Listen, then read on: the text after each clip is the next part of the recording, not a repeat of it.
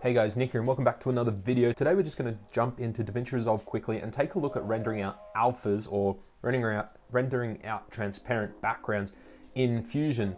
I've noticed a lot of comments coming up on the channel about that sort of stuff, and so I thought I'd show you how to do it inside of Davinci Resolve. And so this is going to be good for things like if maybe you're doing like a social media lower third or a title and you just want to render out a video file that has a transparent background, so you can just slap it on the top of any other project you're working on and not have this black background there. So let's jump into Davinci Resolve and take a look at how to do that.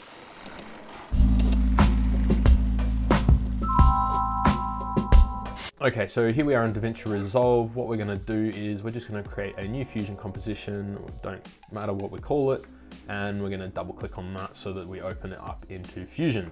Cool, and what we're gonna do is we're gonna chuck a black background down, connect it down to media out so we can see it there.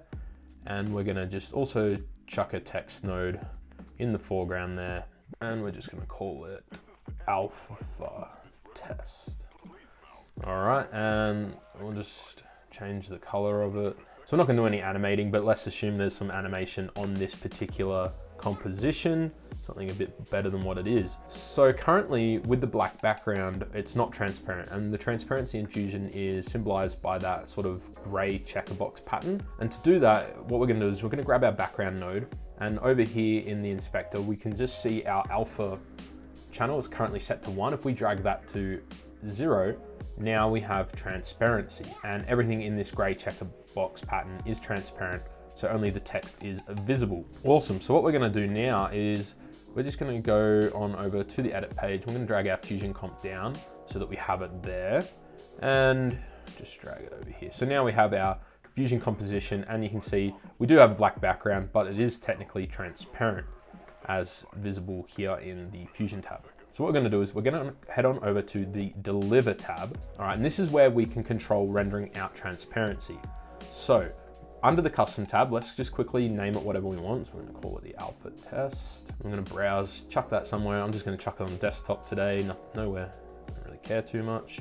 And the next thing you wanna do is change it from rendering single clip to individual clips. And what that's going to do is if you have different cuts throughout your timeline, it's going to render each individual section out as an individual file.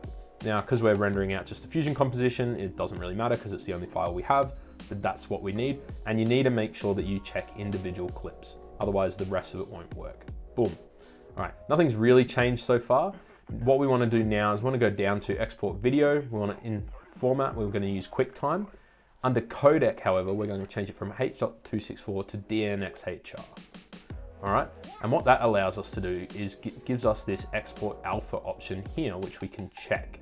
Now, if we use a different codec, so if we just use Apple ProRes, you'll notice that alpha isn't there. Now, there are a few different codecs where you can see it. So I think GoPro Cineform will also, if we change that to 16-bit, will also have alpha, but I find that DNxHR is fine, and make sure you check export alpha. And we're just gonna leave it set to pre-multiplied for now. And that's pretty much all we need. That's it. We're gonna add to render queue.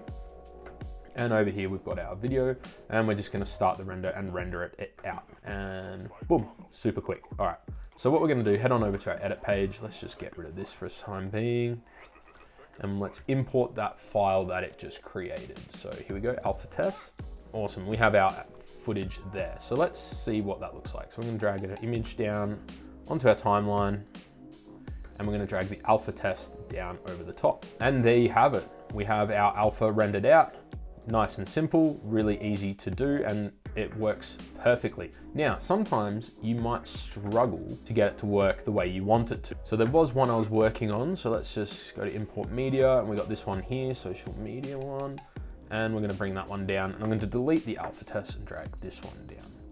Now this one, for whatever reason, it's not doing it, okay? We have a black background, we have animation. That's kind of annoying, all right? We've done the exact same process for this particular one as we did for the alpha test, and it didn't work.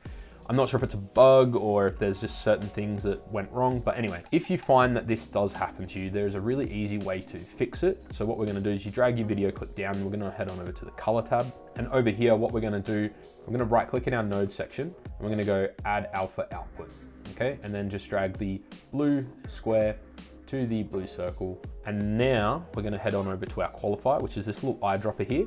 And we're gonna drop on color pick the black color. And it's kind of weird. What it's kind of done is the reverse. So it's basically made everything not black transparent. So we just need to flip that around. It's super simple, just this button here. So it's just gonna invert the selection and then we have it here. But if I zoom in, what you're gonna notice is there's a little bit of black here and there. And we can just go to the clean black and just drag that up a bit. And you'll notice that that black will disappear like so. And yeah. Now we have our social media banner come out, and we got rid of that black background. So again, you might need to do that, but hopefully, if you just follow the steps from the start of this video, you'll be able to get the alpha come up like that. So there you go, guys, super easy. I know a lot of you were asking questions about it, so I figured we'd chuck a quick video up there for you. If you enjoyed the video, make sure you hit that thumbs up button, and yeah, subscribe for more videos like this one. See ya.